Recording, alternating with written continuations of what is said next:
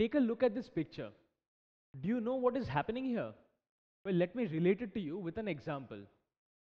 If on a winter day you comb your dry hair with your comb, you will notice that after combing, your hair is actually standing out, or it is standing up from your head and getting pulled towards the comb, just like you can see in this picture. Can you tell me what is happening here? Let us find out some more examples. On a winter evening, let's say you come back home from outside and you pull open your woolen cap.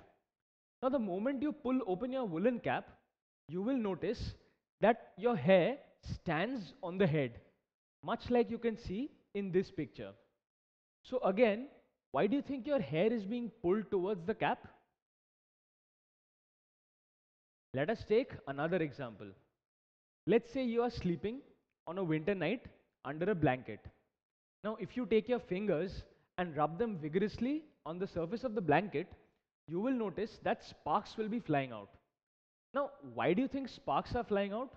Where are these sparks coming from when you're rubbing your fingers on the blanket? All this seems to be very interesting and intriguing, right? Let us get to the bottom of this. In this video, certain properties of matter have been discussed and shown. Here we see that a balloon is rubbed against hair and it is placed near the can. As you can see, the can is getting attracted towards the balloon.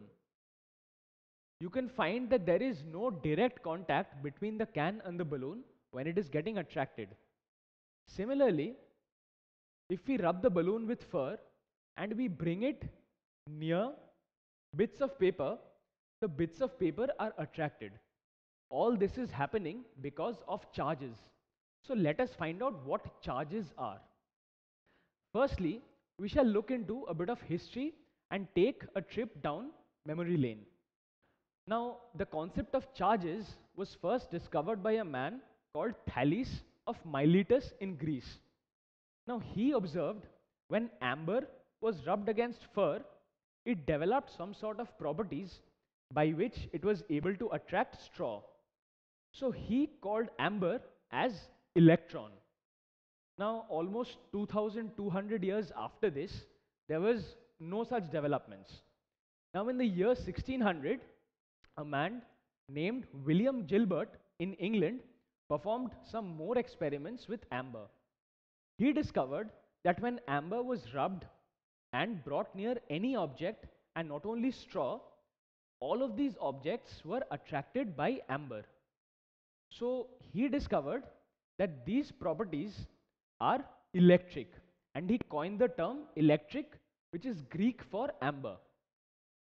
Now further on, 40 years later, a man named Thomas Brown, although he did not add anything more to William Gilbert's discovery, he postulated that when a material is rubbed with another material, charges are being developed, and just like a material is elastic and it has elasticity properties, he mentioned this property as electricity.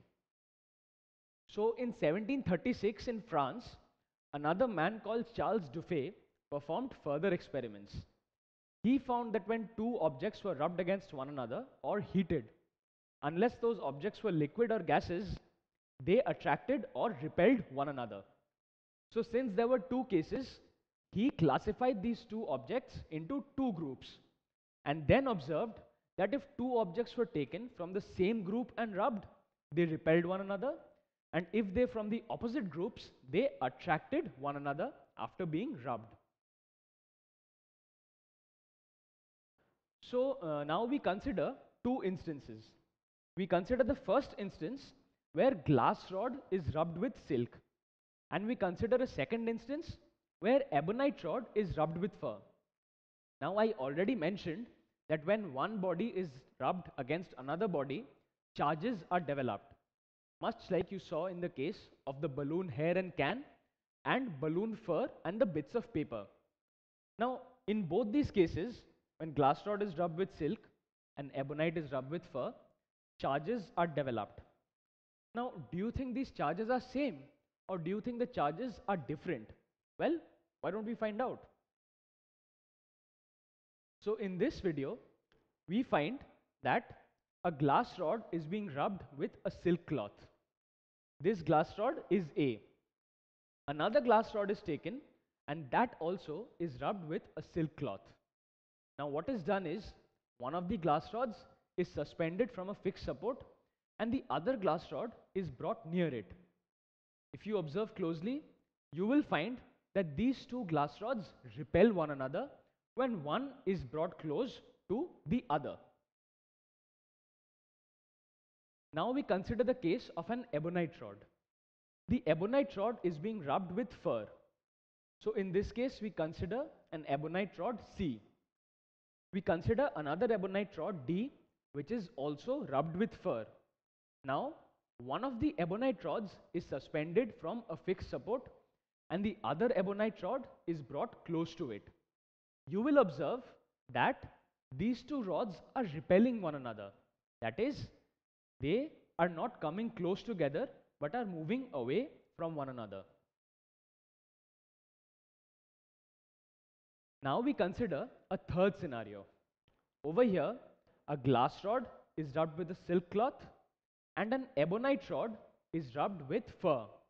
Now, one of the rods is kept suspended and the other is brought closer.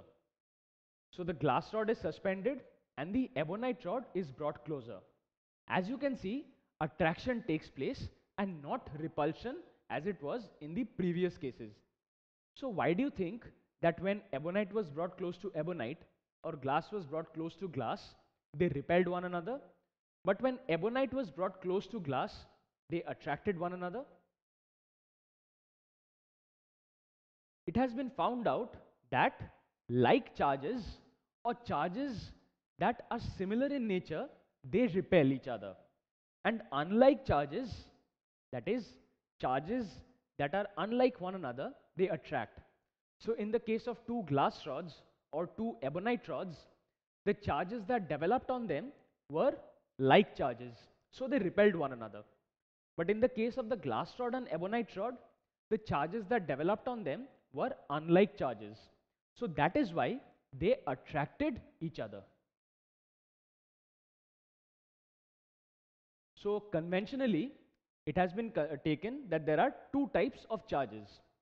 That is, positive charge and negative charge. Conventionally, the charge on a glass rod is considered as a positive charge, and conventionally, the charge on an ebonite rod is taken as a negative charge. So from our previous discussion, what can we say?